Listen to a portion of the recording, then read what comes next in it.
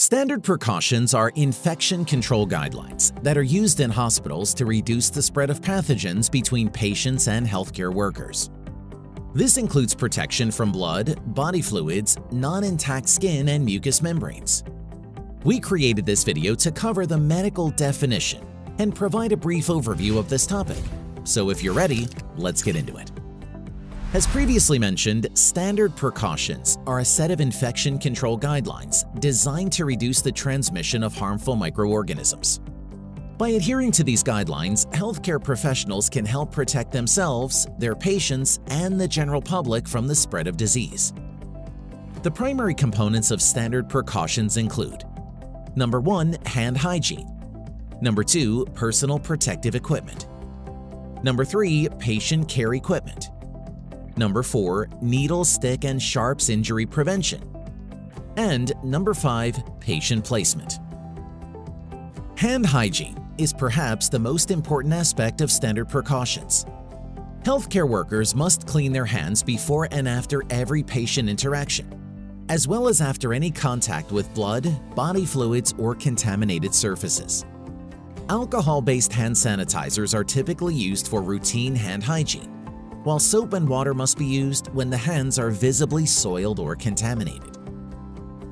Personal protective equipment, aka PPE, is another key component of standard precautions. This includes items such as Number 1. Gloves. Number 2. Gowns. Number 3. Masks. Number 4. Face shields. And number 5. Eye protection. Healthcare workers must use PPE when they are in close contact with patients or when they are performing any procedures that could expose them to blood or body fluids. For example, clean gloves must be worn between tasks and procedures, and they must be changed if they become contaminated.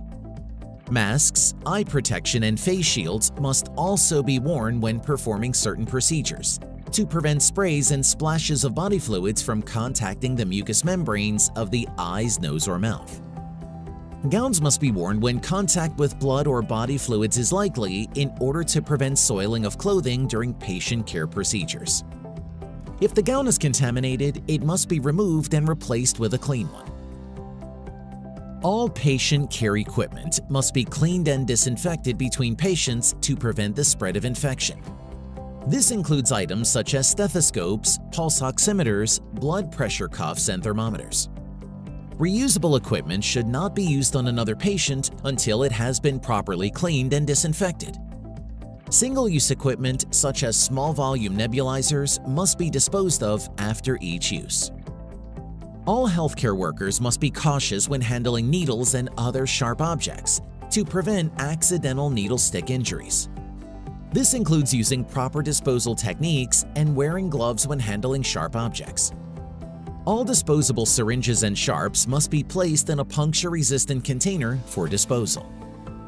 In some cases, patients with certain infectious diseases may need to be isolated in a private room to prevent the spread of infection.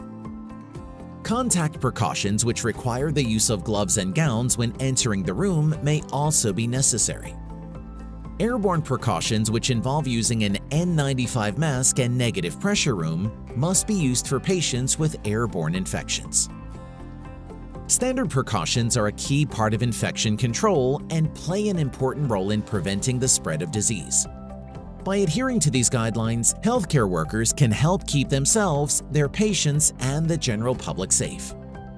If you want to support the channel, be sure to like and subscribe. I would greatly appreciate it. And there should be some other helpful videos popping up on your screen right about now that I think you will enjoy. And just a quick reminder, we are not doctors. This video is for informational purposes only. Thank you so much for watching, have a blessed day, and as always, breathe easy, my friend.